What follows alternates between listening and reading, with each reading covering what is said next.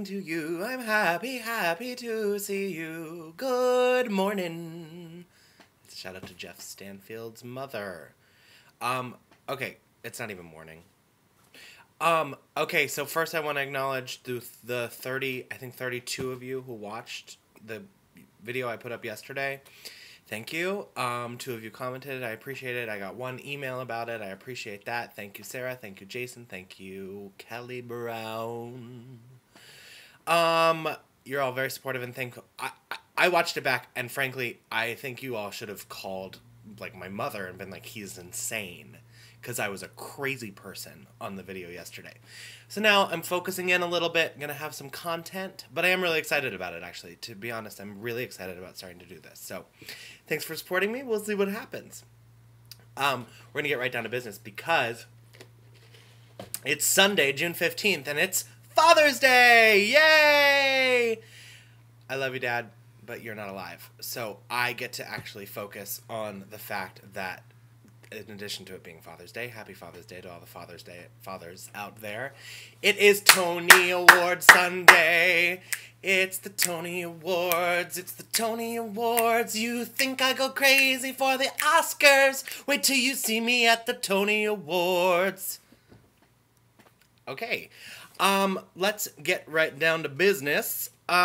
Tonight, best play will go to August Osage County. Tracy Letts, it's genius. I saw it on Wednesday when I was in New York, and it's stunning, amazing. Everything about it is flawless, perfect. Everything I would love to be a part of in a play. I wish I could write like that. I wish I could act like that. I wish I could design sets like that. I wish I could do everything like that. It's amazing. Congratulations. You already won. Tracy Letts, everybody involved. Congratulations. Best musical. This is a serious battle. The nominees are Crybaby, In the Heights, Passing Strange, and Xanadu. Xanadu is... Well, Crybaby is not going to win. Sorry. Cry about it. Xanadu... It's probably not going to happen, but that Cubby Bernstein push just might do it. If you don't know who Cubby Bernstein is, go to my subscriptions, look at Cubby Bernstein. Perez has become obsessed with it too, but that doesn't make it cool. It's cool because it's the Tony Awards, and the Tony Awards are cool. But the battle is In the Heights and Passing Strange. I saw both of them this last week while I was there. I like Passing Strange a lot. I love the second act, and the Take My Keys, that song is really good, and the Amsterdam, Amsterdam. I can't believe I'm singing all of this. Yeah, it's great. It's really great, and it's different, and it's fun, and it's moving, and Stu's kind of wacky, crazy, cool, and Daniel Breaker, who's in it, is amazing, and he's nominated for Best Featured Actor, and he's phenomenal. But I gotta go with In the Heights. There's something so amazingly powerful about this show, and it's got traditional musical theater to it, and it's a family show, which you don't think it is. You don't even notice that it is until... I didn't notice until about midway through the second act. I was like, wow, they're not cursing?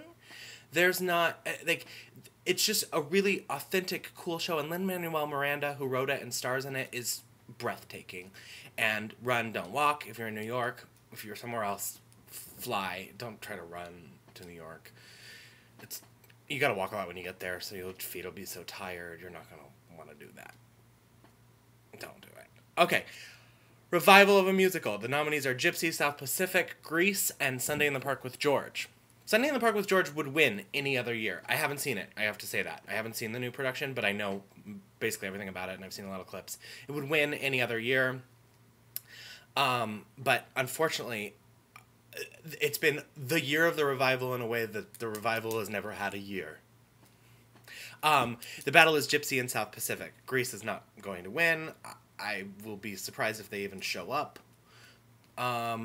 Sorry. No, it's South Pacific and Gypsy. I saw both. Gypsy should win. That's my feeling. It's breathtaking, life-changing, so moving, so incredible. Patti LuPone is not the only reason to see the show. Is she the best reason to see a show in general? Yes. But she's not the only reason to see it. It's the whole show is amazing. Boyd Gaines, Laura Benanti, obviously Lee Larkin, Lee Ann Larkin. She plays Dainty June. Lee Ann Larkin. Tony Yazbek's phenomenal. Those are all great reasons to see it. The strippers are amazing. Allison Fraser, who I adore, original cast of In Trousers. I love her. She's phenomenal. She plays Tessitura. The woman playing Elektra, I forget her name. Oh, Lenora Nemetz, who was in the first show that changed my life, Bye Bye Birdie, when I saw it with Tommy Tune. And Tommy Tune, who was at In the Heights when I was at In the Heights. It was a really full circle theatrical moment for me this week in New York. Anyways, I go with Gypsy. South Pacific's probably going to win, but I vote for Gypsy. I think South Pacific was boring. Don't tell anybody I said that, but it's boring. Oh my god, my blog's long, and I have a guest today. Okay. Oh god, it's so long. Do you guys mind a long show? You can stop watching. Actress in a play, Deanna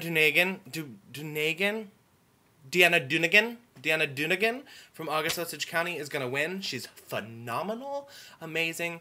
Her other competition is Amy Morton, who plays her daughter, and Amy Morton's also spectacular, amazing, beautiful, stunning. And if she didn't have her mother to compete against for the Tony, she would win. She should win. She should win an Academy Award for something. She's phenomenal, amazing. Both of them are amazing. They can't exist without the other, but Deanna Dunigan is going to win, and I think Amy Morton's probably fine with that. I'm just thinking, probably. Esapatha Markison is nominated from that category, though, and we like her speeches when she pulls things out of her tits. We like it when that happens, right? I don't think I like my hair. Okay. Best Actress in a Musical. Patti LuPone will win her second Tony. So many people don't know this, that she only has one Tony Award. She won a Tony Award for Evita. She has not won again since. So let's give her a Tony for what's quite possibly the greatest Mama Rose of all time. Not Ethel, of course. Maybe she's better than Ethel. Anyways, this is the point. This is what I want to tell you all. Some of you may or may not know that I saw Patti LuPone and Gypsy a week ago today. The matinee, Sunday, I went with my good friend Marissa Jarrett Winokur. And because I was with my good friend Marissa Jarrett Winokur, we were able to go backstage afterwards. We were literally in her dressing room before I stopped crying from Rose's turn. Rose's turn, where she throws herself on the ground. No Rose has ever, that I know of, actually thrown themselves on the ground during Rose's turn. It's stunning.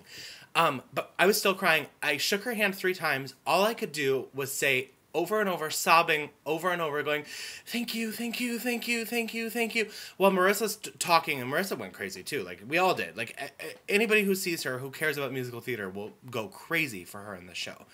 Anyways, Patti LuPone's going to win. Sorry, Kelly O'Hara. You're good too. Carrie Butler, you'll have your time. Faith Prince, everybody loves you.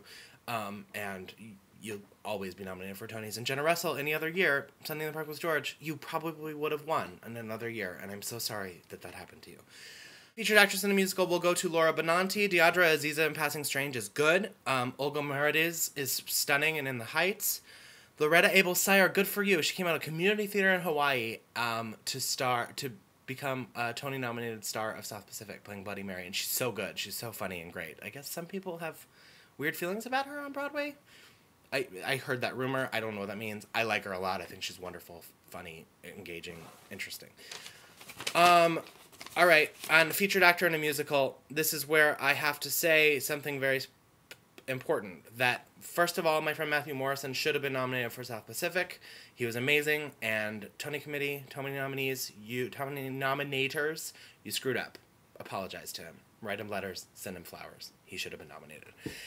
Daniel Breaker, Danny Burstein, both really good. Daniel Breaker's from Passing Strange. I think he might win, actually, but I'm not sure because Boyd Gaines, who plays Herbie and Gypsy, is phenomenal, and he's probably going to win. The battle is supposedly between those two, and this is not to take anything from either of them.